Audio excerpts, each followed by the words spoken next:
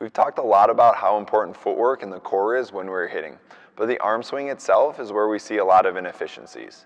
Even players at the highest levels of the game consistently work on improving their swing because small adjustments in elbow, shoulder, and hand positioning can make a huge difference when it comes to accuracy and efficiency. Attacking is the one skill that might need the most work outside of the gym because in a practice, you don't get the amount of repetitions needed to train inefficiencies in the arm swing. Also, since these are micro movements, it is hard for coaches to dissect them while they are running a fast-paced drill. To start, we need to throw. The ability to throw a football, for example, directly translates to attacking in volleyball. So make sure you are loose and elastic and your core, shoulders, and arms are firing in the correct order. Too often players are too stiff and can't create the speed and control to really unleash the power behind the ball. Also, work on throwing a baseball or a tennis ball. The more practice you can get creating torque in your body, the better off you are going to be in serving and attacking. Draw your elbow high and finish fully extended. You should feel lengthening in the side body of your throwing arm. Another thing you can do at home is find a wall and use it like a tennis player would.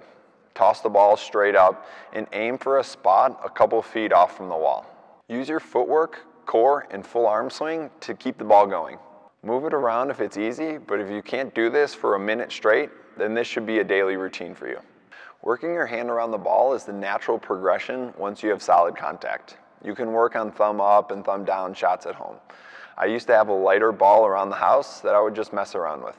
Working on keeping the ball under control, but also moving it around with the most spin or creating spin and stopping the spin, all while keeping the ball up. So if you have different types of balls at home, mess around with them with your wrists and abbreviated arm swings to learn how to truly manipulate the ball. One of our favorite at-home drills for practicing elbow first and wrist snap is the beanbag drill. To start, we toss the beanbag with our dominant hitting hand.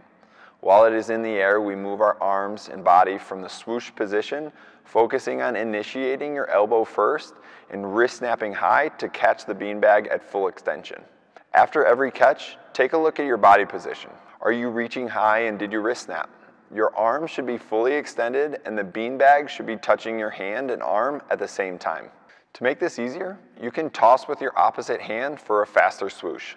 To make it more difficult, you can have someone toss the bag from various positions and heights to work on the timing, speed, and quickness of your elbow and wrist snap.